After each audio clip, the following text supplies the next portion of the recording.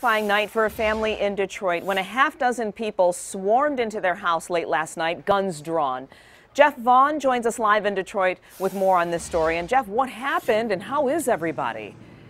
Well, Glenda, that's a very good question. I can answer that. They are scared and they are pretty shook up, but they are thankful that Detroit police tonight have stepped up patrols in their neighborhood, and right now detectives on the streets looking for those suspects. A new lock is the only sign this home on Detroit's east side was the scene of a terrifying night for the homeowner. Pointed a shotgun at me, told me to get down, demanded to know where the money is. Inside this home on Park Grove is where three relatives live, an 88-year-old mother and her two sons, ages 62 and 60.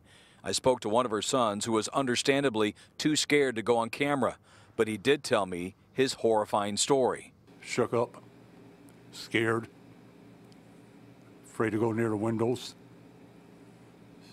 afraid to go outside. Tuesday night, 9 p.m. The homeowner says three men entered through his side door, one armed with a shotgun. Told me to get down, demanded to know where the money is. The homeowner says a total of 6 men, 3 outside and 3 inside, held the elderly mother and her sons at gunpoint. The guy with the shotgun watched us. The 3 men, all described by Detroit police as young black males between 16 and 18 years of age, one with a dark complexion, went through each room of the home looking for money. After 5 minutes of finding no cash, came this threat. Better get some money or we're going to kill you. Each member of this Detroit family has a medical condition, leaving them weak and vulnerable. They believe that's one reason why they were targeted. The family survives on Social Security and had little money to offer the crooks. So they cobbled together around $150 and gave the thieves a set of house keys for the only home they've lived in since 1974. Worst it's ever been.